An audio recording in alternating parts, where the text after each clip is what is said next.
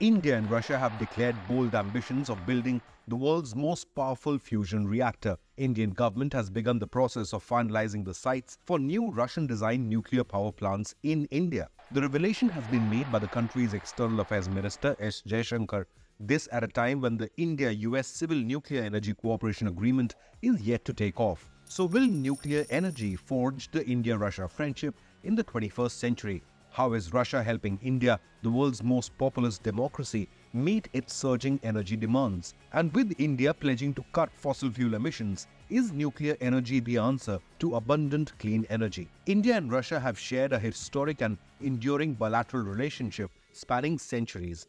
The relationship reached new milestone in December last year when India signed two important amendments with Russia for the future units of the Kudankulam Nuclear Power project in southern state of Tamil Nadu. The development took place on the 25th of December during a meeting on bilateral economic cooperation between Jaishankar and Russia's Deputy Prime Minister Denis Menturov in Russia. Following this was another meeting conducted between Alexei Likhachev, Director General of Rosatom State Cooperation, and Ajit Kumar Mohanty, Chairman of the Atomic Energy Commission of India and Secretary of the Department for Atomic Energy of the Government of India. They signed another agreement on the 8th of February in Tamil Nadu. This particular protocol was based on amendments to the 2008 Intergovernmental Agreement on Cooperation in the Construction of Additional Nuclear Reactors in the Kudankulam Nuclear Power project. It also included the provision for construction of Russian-designed nuclear power plants at new sites in India. Now, India is in the process of finalizing additional sites for Russian nuclear reactors.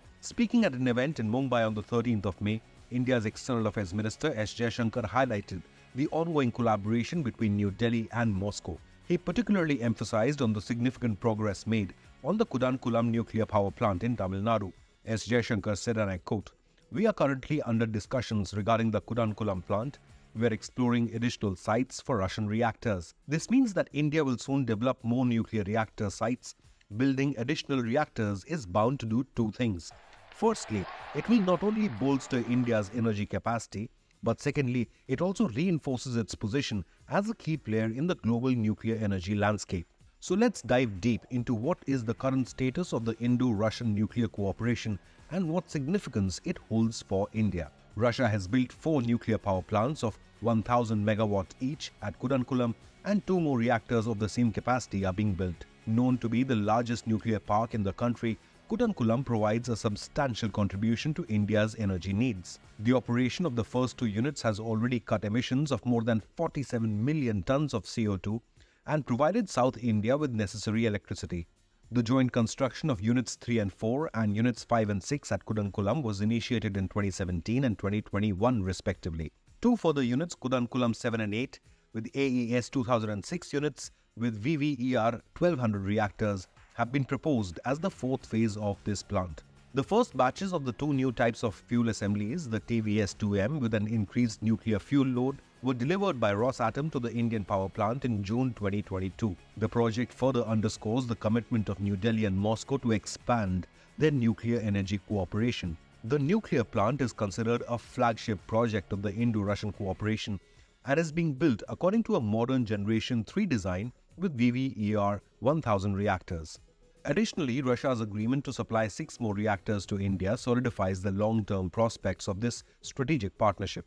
In fact, on the sidelines of the latest visit by Rosatom CEO A.E. Likhachev in February to Kudankulam, he said both sides have gained enormous experience in cooperation during the construction of KNPP's first units. He said, and I quote, "Already our cooperation extends beyond the borders of India.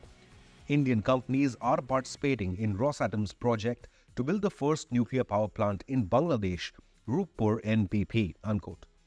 India and Russia are in discussions to collaborate on a range of activities, including research on controlled thermonuclear fusion and joint development of the transit potential of the Northern Sea Route. Likhachev reiterated that Indian scientists could collaborate on conducting research at the most powerful research reactor in the world. As India and Russia are in talks to develop the multi-purpose fast neutron research reactor, it can open up unique opportunities for conducting research on a wide range of topics, including medical purposes, research in the field of fundamental and applied physics, as well as interests of creating new materials.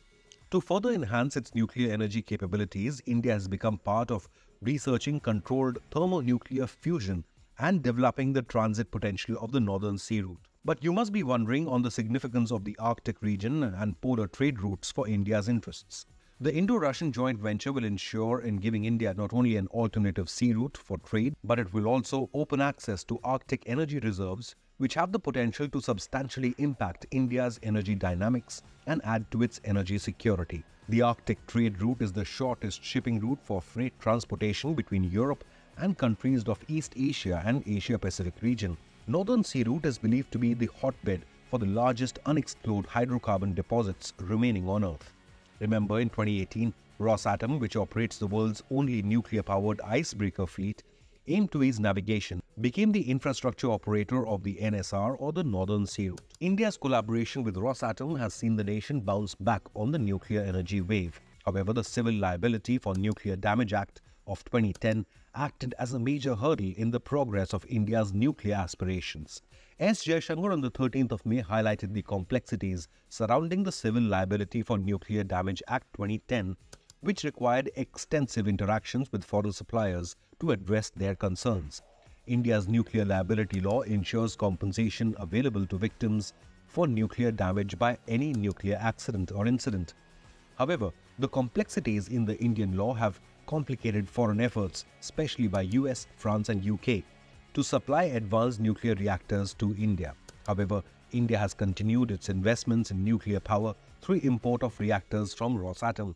Russia has liability insurance clause in its contracts, allowing state vertical Rosatom to forge ahead with the deal, mainly because of such protections offered by the government in Moscow. After Russia, NSG member France jumped on the opportunity to cooperate with India.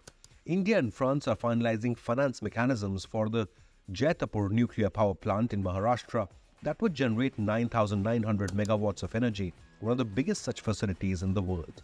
Nuclear energy cooperation seems to be a hurdle in the otherwise booming India-US defense and trade ties. And at a time when tensions between the West and Moscow are soaring, Russia has grabbed this opportunity to deepen energy ties with the soon-to-be third largest global economy, India. Have your say. Is nuclear energy the answer to meet India's soaring industrial and domestic energy needs? Leave a comment below, hit the like button and remember to subscribe to Inconnect News.